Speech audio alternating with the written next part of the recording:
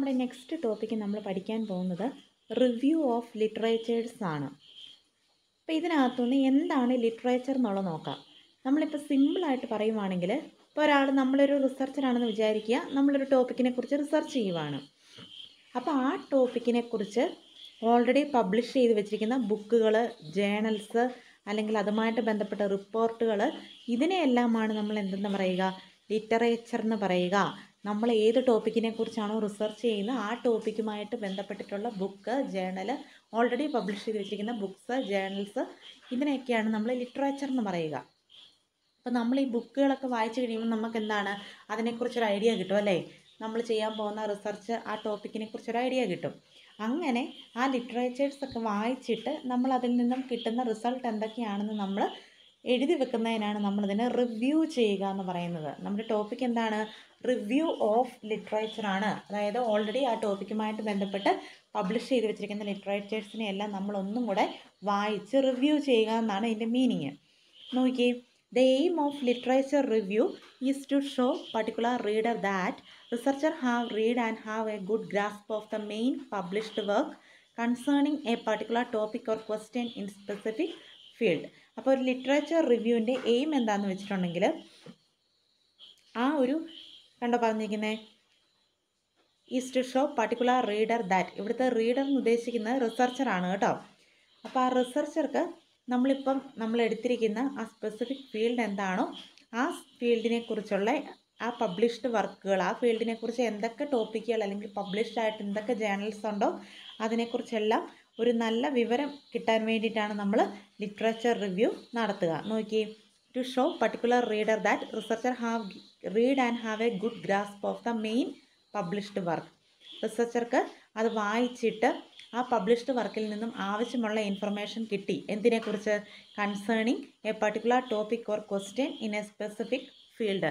ആ റിസർച്ചർ ഏത് ഫീൽഡിലാണോ റിസർച്ച് ചെയ്യാൻ ഉദ്ദേശിക്കുന്നത് അതുമായിട്ട് ബന്ധപ്പെട്ട ടോപ്പിക്കിനെ കുറിച്ചോ അല്ലെങ്കിൽ ആ ഒരു റിസർച്ച് ചെയ്യുമ്പോൾ അയാളുടെ മനസ്സിലുണ്ടായേക്കാവുന്ന സംശയങ്ങൾ അല്ലെങ്കിൽ ക്വസ്റ്റ്യൻസ്, അതിനെക്കുറിച്ച് ഒരു ആൻസർ കിട്ടാൻ വേണ്ടിയിട്ടാണ് ഈ ലിറ്ററേച്ചർ എല്ലാം റിവ്യൂ ചെയ്യുക. അതാണ് പറഞ്ഞിരിക്കുന്നത്. അതുമായിട്ട് ബന്ധപ്പെട്ട പബ്ലിഷ്ഡ് വർക്ക് വായിച്ചു കഴിയുമ്പോൾ റിസർച്ചർക്ക് എന്ത് കിട്ടും? ഒരു ഗുഡ് ഗ്രാസ്പ് കിട്ടും. ഗ്രാസ്പ് എന്ന് വെച്ചാൽ എന്താ? അറിവാണ്. അപ്പോൾ ആ സ്പെസിഫിക് ഫീൽഡുമായിട്ട് ബന്ധപ്പെട്ട ക്വസ്റ്റ്യൻസ് അല്ലെങ്കിൽ ആ പർട്ടിക്കുലർ ടോപ്പിക്കിനെ കുറിച്ച് ഒരു ഇൻഫർമേഷൻ, അഡീഷണൽ ഇൻഫർമേഷൻ ഗ്രാസ്പ് ചെയ്യാൻ വേണ്ടിയിട്ട് ആ ടോപ്പിക്കുമായിട്ട് ബന്ധപ്പെട്ട പബ്ലിഷ്ഡ് വർക്കുകളൊക്കെ റീഡ് ചെയ്യുന്നതിനാണ് റിവ്യൂ ഓഫ് ലിറ്ററേച്ചർ അല്ലെങ്കിൽ ലിറ്ററേച്ചർ റിവ്യൂ എന്ന് പറയുന്നത്. അപ്പോൾ ഈ റിവ്യൂ ചെയ്യുന്നത് എങ്ങനെയാണെന്ന് വെച്ചിട്ടുണ്ടെങ്കിൽ ഏത് ഫോർമാറ്റിൽ വേണമെങ്കിലും നമുക്ക് ചെയ്യാം. ഒന്നുകിൽ നമുക്ക് നേരത്തെ നമ്മുടെ കയ്യിലുള്ള ബുക്കുകളൊക്കെ ആ ടോപ്പിക്കുമായിട്ട് ബന്ധപ്പെട്ട, ചുമ്മാ ബുക്കുകളല്ല കേട്ടോ, നമ്മൾ റിസർച്ച് ചെയ്യുന്ന ടോപ്പിക് എന്താണോ ആ ടോപ്പിക്കുമായിട്ട് ബന്ധപ്പെട്ട ബുക്കുകളെല്ലാം വായിച്ചിട്ട് നമുക്ക് വേണമെങ്കിൽ ഇൻഫർമേഷൻ കളക്ട് ചെയ്യാം. അല്ലെങ്കിൽ രണ്ടാമത്തെ എന്താണെന്ന് വെച്ചിട്ടുണ്ടെങ്കിൽ യൂസിങ് ഓൺലൈൻ സോഴ്സസ്. കണ്ടോ പറഞ്ഞിരിക്കുന്നത് ദിസ് വർക്ക്. ഇവിടെ വർക്ക് എന്ന് ഉദ്ദേശിച്ചിരിക്കുന്നത് ലിറ്ററേച്ചർ റിവ്യൂ ആണ് കേട്ടോ. This work may be in any format including online sources. നമ്മളിപ്പോൾ ഓൺലൈനിൽ നിന്നും ആ ടോപ്പിക്കുമായിട്ട് ബന്ധപ്പെട്ട് ഇൻഫർമേഷൻ കളക്ട് ചെയ്യുവാണെങ്കിൽ അതെന്താണ്? ലിറ്ററേച്ചർ റിവ്യൂ ആണ്. ഇപ്പോൾ ഓൺലൈൻ സോഴ്സസ് ആവാം, അല്ലെങ്കിൽ it may be A separate assignment or report or thesis. ഇപ്പോൾ സെപ്പറേറ്റ് ആയിട്ടുള്ള ഒരു അസൈൻമെൻ്റ് ആവാം, അല്ലെങ്കിൽ ആ ടോപ്പിക്കുമായിട്ട് ബന്ധപ്പെട്ട ഒരു റിപ്പോർട്ട് ആവാം, അല്ലെങ്കിൽ നേരത്തെ തന്നെ ആരെങ്കിലും ഈ ഒരു ടോപ്പിക്കിൽ റിസർച്ച് ചെയ്തിട്ട് സബ്മിറ്റ് ചെയ്തിട്ടുള്ള തീസിസ് ആവാം.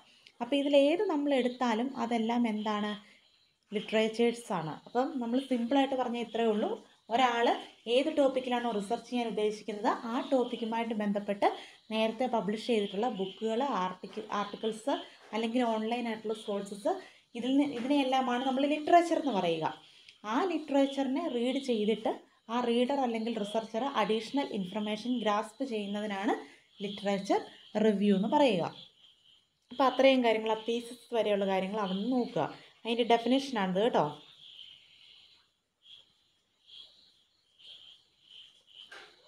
ഇനി next, writing of literature review. ഒരു ലിറ്ററേച്ചർ, അപ്പോൾ ലിറ്ററേച്ചർ എന്താണെന്ന് നമ്മൾ പറഞ്ഞു, അതുമായിട്ട് ബന്ധപ്പെട്ട ആർട്ടിക്കിൾസ് അല്ലെങ്കിൽ ബുക്കുകളൊക്കെയാണ്. അപ്പോൾ ഇതെല്ലാം റിസർച്ചർ വായിച്ചിട്ട് അയാൾക്ക് അതിൽ നിന്നും കിട്ടുന്ന ഇൻഫർമേഷൻ, അതാണ് നമ്മൾ റിവ്യൂ ചെയ്യുക എന്ന് പറയുന്നത്. അയാൾക്ക് അതിൽ നിന്നും കളക്ട് ചെയ്യാൻ പറ്റുന്ന ഇൻഫർമേഷൻ എന്താണോ അത് ജസ്റ്റ് ഒന്ന് കുറിച്ച് വെക്കും. അതാണ് റൈറ്റിംഗ് ഓഫ് ലിറ്ററേച്ചർ റിവ്യൂ എന്ന് പറയുന്നത്. അപ്പോൾ ഇവിടെ ഫസ്റ്റ് റിസർച്ചർ നോക്കേണ്ട കാര്യം എന്താണെന്ന് വെച്ചിട്ടുണ്ടെങ്കിൽ ഇവിടെ പറഞ്ഞിട്ടുണ്ട് researcher first need to decide what he or she needs to read. അപ്പോൾ എന്താണ് വായിക്കേണ്ടതെന്നുള്ളത് റിസർച്ചർ വേണം തീരുമാനിക്കാൻ. അതെന്താണെന്ന് വെച്ചിട്ടുണ്ടെങ്കിൽ ആ ടോപ്പിക്കുമായിട്ട് ബന്ധപ്പെട്ടിട്ടുള്ള ഒരുപാട് ബുക്കുകൾ, ജേർണൽസ്, ആർട്ടിക്കിൾസ്, തീസിസുകളൊക്കെ കാണുമെന്ന് നമ്മൾ പറഞ്ഞു. അപ്പോൾ റിസർച്ചറാണ് തീരുമാനിക്കേണ്ടത് ബുക്ക് വായിക്കണോ, അല്ലെങ്കിൽ അതുമായിട്ട് ബന്ധപ്പെട്ട തീസിസ് നോക്കിയാൽ മതിയോ, അല്ലെങ്കിൽ ആർട്ടിക്കിൾ നോക്കിയാൽ മതിയോ, ഇതിലേത് വേണമെന്ന് ചൂസ് ചെയ്യുന്നത് റിസർച്ചറാണ്. അതാണ് പറഞ്ഞിരിക്കുന്നത് writing of literature റിവ്യൂവിനകത്തെ first step എന്ന് പറയുന്നത് എന്താണ് റീഡ് ചെയ്യേണ്ടതെന്നുള്ളത് റിസർച്ചർ വേണം ഫസ്റ്റ് ഡിസൈഡ് ചെയ്യാൻ. നെക്സ്റ്റ് പറഞ്ഞിരിക്കുന്നത് നോക്കിയേ, in many cases researcher will be given A book list or directed towards areas of useful published work. Make sure to use this help. അപ്പോൾ ചില കേസിൽ റിസർച്ചർക്ക് ഓൾറെഡി കുറേ ബുക്കുകളുടെ ലിസ്റ്റുകളോ, അപ്പോൾ നമ്മൾ ചെയ്യാൻ ഉദ്ദേശിക്കുന്ന ആ റിസർച്ച് ടോപ്പിക് എന്താണോ അതുമായിട്ട് ബന്ധപ്പെട്ടിട്ടുള്ള എല്ലാ ബുക്കുകളുടെയും ഒരു ബുക്ക് ലിസ്റ്റ് ചില കേസിൽ റിസർച്ചർക്ക് കൊടുക്കും. നമ്മളിപ്പോൾ എവിടെയാണോ റിസർച്ച് ചെയ്യാൻ ചെല്ലുന്നത് ആ ഇൻസ്റ്റിറ്റ്യൂഷനിൽ നിന്ന് റിസർച്ചർക്ക് ഡയറക്റ്റ് ആയിട്ട് കൊടുക്കും. അപ്പോൾ വേണമെങ്കിൽ നമുക്കിതിൻ്റെ ഹെൽപ്പോട് കൂടി ലിറ്ററേച്ചർ റിവ്യൂ ചെയ്യാം.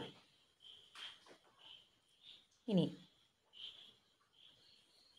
അവിടുന്ന് യൂസ് ദിസ് ഹെൽപ്പ് വരെ നോക്കുക.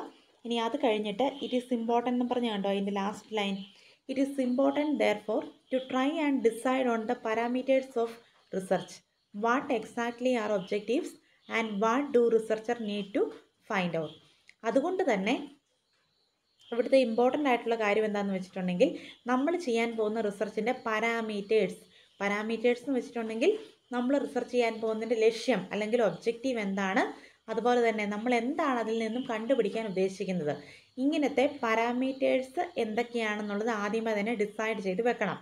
എന്നിട്ട് ആ ഡിസിഷനെ ബേസ് ചെയ്തിട്ട് വേണം അതുമായിട്ട് ബന്ധപ്പെട്ടിട്ടുള്ള ലിറ്ററേച്ചേഴ്സ് സെലക്ട് ചെയ്യാൻ. അപ്പോൾ നമ്മൾ writing of literature റിവ്യൂവിൻ്റെ first step എന്താണ് റീഡ് ചെയ്യേണ്ടത് എന്നുള്ളത് റിസർച്ചർ വേണം തീരുമാനിക്കാൻ. സെക്കൻഡ് സ്റ്റെപ്പ് എന്താണ്, അത് തീരുമാനിക്കണമെങ്കിൽ റിസർച്ചിൻ്റെ പാരാമീറ്റേഴ്സ് അല്ലെങ്കിൽ ഒബ്ജക്റ്റീവ് ഒക്കെ എന്തൊക്കെയാണെന്ന് നേരത്തെ സെറ്റ് ചെയ്ത് വെച്ചാലേ അതുമായിട്ട് ബന്ധപ്പെട്ട ലിറ്ററേച്ചേഴ്സ് സെലക്ട് ചെയ്യാൻ പറ്റുള്ളൂ. ഇനി നെക്സ്റ്റ് ലിറ്ററേച്ചർ റിവ്യൂവിൽ എന്താണ് നടക്കുന്നത് എന്നുള്ളതാണ്. നോക്കിയേ, in A literature review R researcher looking at issues of theory, methodology, policy, quantitative research or what? Before researchers start reading, it may be useful to compile a list of the main areas and questions involved and then read with the purpose of finding out about or answering this. അപ്പോൾ ഇതെന്താ സംഭവം എന്ന് വെച്ചിട്ടുണ്ടെങ്കിൽ, അപ്പോൾ ഇവിടെ നമുക്ക് first പറഞ്ഞിരിക്കുന്ന ഒരു ക്വസ്റ്റ്യൻ ആയിട്ട് അങ്ങ് ചോദിച്ചിരിക്കുവാണ്. ഇപ്പോൾ ലിറ്ററേച്ചർ റിവ്യൂവിൽ റിസർച്ചർ നോക്കുന്നത് നമ്മൾ എടുത്തിരിക്കുന്ന ടോപ്പിക് എന്താണോ അതിൻ്റെ തിയറി ആണോ, അല്ലെങ്കിൽ അതെങ്ങനെ ചെയ്യാമെന്നുള്ള മെത്തഡോളജി ആണോ, അല്ലെങ്കിൽ പോളിസി ആണോ, അല്ലെങ്കിൽ അത് ഏത് ടൈപ്പ് ക്വാണ്ടിറ്റേറ്റീവ് ആണോ ക്വാളിറ്റേറ്റീവ് റിസർച്ചാണോ ചെയ്തിരിക്കുന്നത്, ഇങ്ങനെ എന്ത് കാര്യത്തിനാണ് ലിറ്ററേച്ചർ റിവ്യൂവിൽ ഒരു റിസർച്ചർ ഇമ്പോർട്ടൻസ് കൊടുക്കുന്നത്, അതാണ് നമുക്കൊരു ക്വസ്റ്റ്യൻ ആയിട്ട് ചോദിച്ചിരിക്കുന്നത് കേട്ടോ. R researcher looking at issues of theory, methodology, policy, quantitative research or what? അപ്പോൾ റിസർച്ചർ നോക്കുന്നത് ആ ടോപ്പിക്കുമായിട്ട് ബന്ധപ്പെട്ട തിയറി ആണോ, മെത്തഡോളജി ആണോ, പോളിസി ആണോ, അങ്ങനെ എന്താണെന്നുള്ളതൊരു ക്വസ്റ്റ്യൻ ആയിട്ട് ചോദിച്ചിരിക്കുവാണ്. അതിൻ്റെ ആൻസറും തന്നിട്ടുണ്ട്. Before researchers start reading,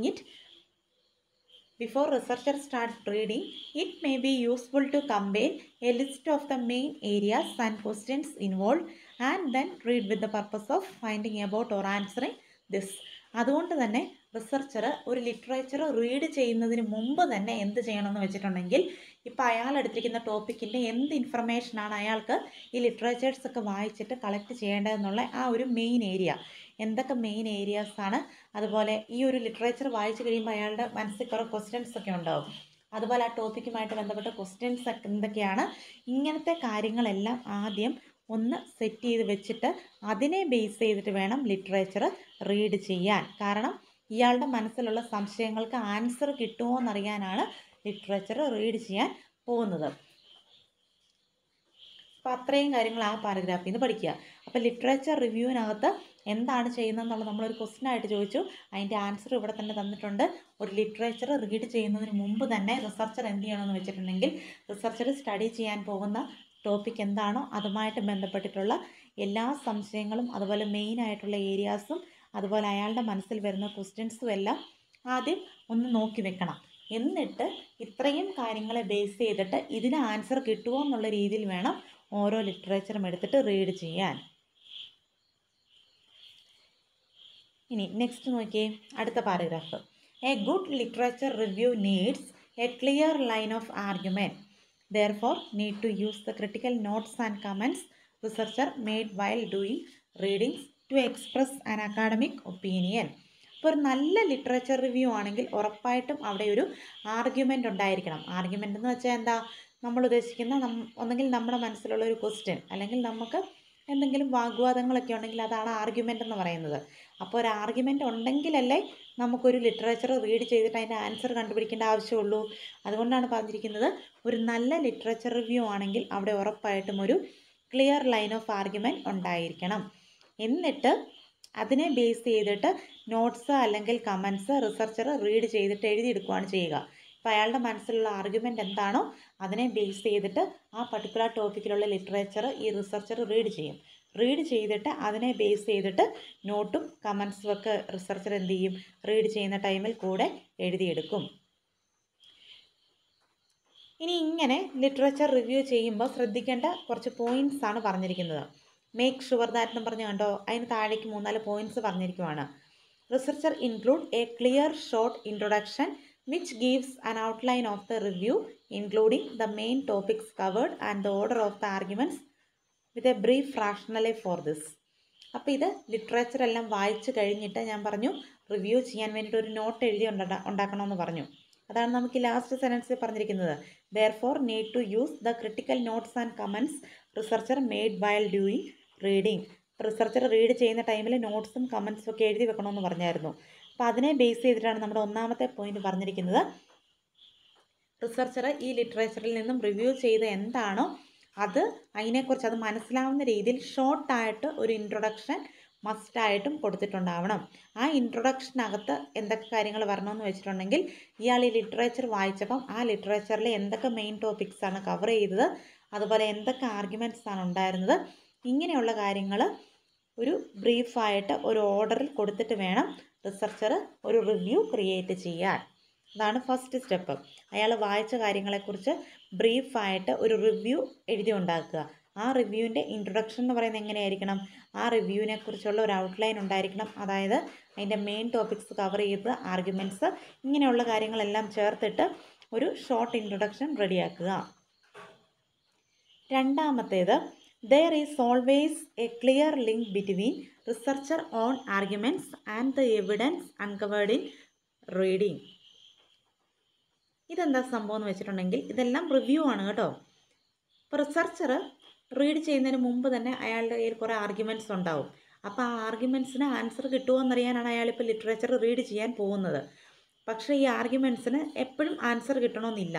അതായത് ഈ ആർഗ്യുമെൻറ്റ്സുമായിട്ട് ബന്ധപ്പെട്ട തെളിവുകൾ അല്ലെങ്കിൽ എവിഡൻസ് എന്ന് പറയുന്നത് നമ്മൾ റീഡ് ചെയ്യുന്നതിനകത്ത് ഉണ്ടായിരിക്കണമെന്ന് നിർബന്ധമില്ല. അതാ പറഞ്ഞിരിക്കുന്നത് എവിഡൻസ് അൺകവേർഡ് ഇൻ റീഡിങ്. ഇപ്പോൾ റിസർച്ചർ ഉണ്ടാക്കുന്ന ആർഗ്യുമെൻറ്റ്സ് എല്ലാ സമയത്തും നമുക്ക് പ്രോപ്പറായിട്ട് റീഡിങ്ങിനകത്ത് എവിഡൻസ് കണ്ടുപിടിക്കാൻ പറ്റുമെന്ന് ഒരു നിർബന്ധവുമില്ല. അതാണ് രണ്ടാമത്തെ പോയിന്റ്. മൂന്നാമത്തേത്, researcher always acknowledge opinions which do not agree with the thesis. If researcher ignore opposing viewpoints, argument will in fact be weaker. അതായത് റിസർച്ചർ ഓൾവേസ് അക്നോളജ് ഒപ്പീനിയൻസ്. എപ്പോഴും നമ്മളിപ്പം ഒരു റിസർച്ച് ചെയ്യുമ്പം നമുക്ക് ഫൈനലി ഒരു തീസിസ് എഴുതി ഉണ്ടാക്കണം. തീസിസ് എന്ന് വെച്ചിട്ടുണ്ടെങ്കിൽ നമുക്ക് ആ റിസർച്ചിൽ നിന്നും കിട്ടിയ കൺക്ലൂഷൻസ് എല്ലാം കൂടെ ചേർത്തുണ്ടാക്കുന്ന റിപ്പോർട്ടാണ് തീസിസ് എന്ന് പറയുന്നത്. അപ്പോൾ അതിനകത്ത് അങ്ങനെ റിസർച്ചർ ഒരു തീസിസ് ഉണ്ടാക്കുമ്പം ഇവിടെ എന്തിനകത്താണ് തീസിസ് ഉണ്ടാക്കുന്നത്, ലിറ്ററേച്ചർ എല്ലാം റിവ്യൂ ചെയ്തിട്ടാണ് തീസിസ് ഉണ്ടാക്കാൻ പോകുന്നത്. അങ്ങനെ thesis ഉണ്ടാക്കുമ്പം researcher always acknowledge opinions which do not agree with the thesis. അപ്പോൾ തീസിസുമായിട്ട് എഗ്രി ചെയ്യാത്ത, അതായത് നമ്മുടെ വാദപ്രതിവാദങ്ങളുമായിട്ട് ഒത്തുപോകാത്ത അല്ലെ തർക്കങ്ങളുള്ള കുറച്ച് സ്റ്റേറ്റ്മെൻറ്റ്സ് ഉണ്ടാവും. അങ്ങനത്തെ ഒപ്പീനിയൻസ് മസ്റ്റായിട്ടും റിസർച്ചർ അയാളുടെ റിവ്യൂവിനകത്ത് ഉൾക്കൊള്ളിച്ചിട്ടുണ്ടാവണം. എന്തിനു വേണ്ടിയിട്ട്, എന്നിട്ട് വേണം അതിനെ എങ്ങനെയൊക്കെ സോൾവ് ചെയ്യാമെന്നുള്ളത് അയാൾ റിസർച്ച് ചെയ്യുമ്പോൾ നോക്കാൻ. അതാണ് പറഞ്ഞിരിക്കുന്നത് researcher always acknowledge opinions which do not agree with the thesis. തീസിസുമായിട്ട് agree ചെയ്യാത്ത ഒപ്പീനിയൻസ് ഉണ്ടെങ്കിൽ റിസർച്ചർ ഉറപ്പായിട്ടും ആ ഒപ്പീനിയൻസിനെ അക്നോളജ്മെൻ്റ് ആയിട്ട് ആ ഒരു റിവ്യൂ റിപ്പോർട്ടിനകത്ത് കാണിച്ചിട്ടുണ്ടാവണം. ഇനി നെക്സ്റ്റ് പോയിന്റ് നോക്കിയേ. Literature review must be written in A formal academic style. Keep writing clear and കോൺസൈസ്. Avoiding personal language. നിങ്ങൾ ഈ ടഫായിട്ടുള്ള വേർഡൊന്നും കാണാപ്പാടം പഠിക്കണമെന്നില്ല, നിങ്ങൾക്ക് മനസ്സിലാവുന്ന രീതിയിൽ പഠിക്കുക കേട്ടോ. ഇപ്പോൾ ലിറ്ററേച്ചർ റിവ്യൂ എന്ന് പറയുന്നത് എപ്പോഴും ആ റിവ്യൂ എഴുതുന്നത് ഒരു സ്റ്റൈലുണ്ട്. ഫോർമൽ, അതായത് നമ്മൾ ലെറ്ററൊക്കെ എഴുതുകയല്ലേ, ഫോർമലായിട്ട് എഴുതുകയല്ലേ. അപ്പോൾ ഫോർമലായിരിക്കണം, ഒരു അക്കാഡമിക് സ്റ്റൈൽ കീപ്പ് ചെയ്യുന്ന രീതിയിലുമായിരിക്കണം റിവ്യൂ എപ്പോഴും എഴുതേണ്ടത്. അതുപോലെ തന്നെ ക്ലിയർ ആയിരിക്കണം. അതുപോലെ നമ്മുടെ പേഴ്സണൽ ലാംഗ്വേജ് ഒന്നും അതിനകത്ത് വരാൻ പാടില്ല. ഫോർമൽ ലാംഗ്വേജസ് മാത്രമേ യൂസ് ചെയ്യാൻ പാടുള്ളൂ. ഇനി അതാണ് അടുത്ത പോയിന്റ്, അവിടുന്ന് അത് പഠിക്കുക. ഇനി അടുത്തത് നോക്കുക. When introducing someone's opinion don't use says but instead an appropriate verb which more accurately reflects this view point such as argues, claims or States. ഇതെന്താ സംഭവം എന്ന് വെച്ചിട്ടുണ്ടെങ്കിൽ, ഇപ്പം നമ്മൾ ആ ഒരു ലിറ്ററേച്ചർ എല്ലാം വായിച്ചിട്ടാണ് നമ്മൾ റിവ്യൂ എഴുതുന്നത് അല്ലേ. അപ്പോൾ നമ്മൾ റിവ്യൂ എഴുതുമ്പം നമ്മൾ വായിച്ച ഒരു ബുക്കിൽ ഒരാൾ പറഞ്ഞിരിക്കുന്ന ഒരു കാര്യം എഴുതുമ്പോൾ നമ്മൾ എങ്ങനെ എഴുതും? അയാളുടെ ഒപ്പീനിയനിൽ അയാൾ പറയുന്നു എന്നുള്ള രീതിയിൽ എഴുതും അല്ലേ. ഇപ്പോൾ എന്താണ്, നമ്മൾ റോബർട്ട് ബ്രൗണിൻ്റെ ബുക്കാണ് വായിച്ചതെന്ന് വിചാരിക്കുക. അപ്പോൾ റോബർട്ട് ബ്രൗണിൻ്റെ ബുക്കിൽ അയാളുടെ ഒപ്പീനിയനിൽ അയാൾ ഈ ടോപ്പിക്കിനെ കുറിച്ച് ഇങ്ങനെയാണ് പറഞ്ഞിരിക്കുന്നതെന്ന് എനിക്ക് റിവ്യൂവിനകത്ത് എഴുതണം. അപ്പോൾ ഞാൻ എങ്ങനെ എഴുതുമെന്ന് വെച്ചിട്ടുണ്ടെങ്കിൽ, നമ്മൾ നോർമലി എങ്ങനെ എഴുതുന്നത്? In Robert browns book he says that എന്ന് എഴുതും അല്ലേ. അപ്പോൾ ഇവിടെ പറഞ്ഞിരിക്കുന്നത് എന്താണെന്ന് വെച്ചിട്ടുണ്ടെങ്കിൽ, നമ്മൾ ഒരു റിവ്യൂ, ലിറ്ററേച്ചർ റിവ്യൂ എഴുതുമ്പം അവിടെ ഒരിക്കലും സെയ്സ് എന്ന് പറയുന്ന വേർഡ് ഒരിക്കലും യൂസ് ചെയ്യാൻ പാടില്ല. പകരം എന്ത് നമ്മൾ യൂസ് ചെയ്യണം? ഒരു വെർബാണ് യൂസ് ചെയ്യേണ്ടത്. ഒന്നുകിൽ നമുക്ക് ആർഗ്യൂസ് എന്ന് പറയാം, അതായത് റോബർട്ട് ബ്രൗൺ ആർഗ്യൂസ് ദാറ്റ്, അല്ലെങ്കിൽ ക്ലെയിംസ് എന്ന് യൂസ് ചെയ്യാം, റോബർട്ട് ബ്രൗൺ ക്ലെയിംസ് ദാറ്റ്, അല്ലെങ്കിൽ സ്റ്റേറ്റ്സ് എന്ന് യൂസ് ചെയ്യാം, റോബർട്ട് ബ്രൗൺ സ്റ്റേറ്റ്സ് ദാറ്റ്. അപ്പോൾ ആ പോയിന്റ് ഇത്രേ ഉള്ളൂ. നമ്മൾ ഒരാളുടെ ഒപ്പീനിയൻ നമ്മുടെ ലിറ്ററേച്ചർ റിവ്യൂവിൽ കാണിക്കുന്നുണ്ടെങ്കിൽ ഒരിക്കലും നമ്മൾ സെയ്സ് ദാറ്റ് എന്നുള്ള വേർഡ് യൂസ് ചെയ്യാൻ പാടില്ല. പകരം ആർഗ്യൂസ്, ക്ലെയിംസ് അല്ലെങ്കിൽ സ്റ്റേറ്റ്സ്, ഇങ്ങനെയുള്ള പ്രസൻറ്റ് ടെൻസ് മാത്രമേ ജനറൽ ആയിട്ടുള്ള ഒപ്പീനിയൻസിനും തിയറീസിനും ഒക്കെ നമ്മൾ യൂസ് ചെയ്യാൻ പാടുള്ളൂ.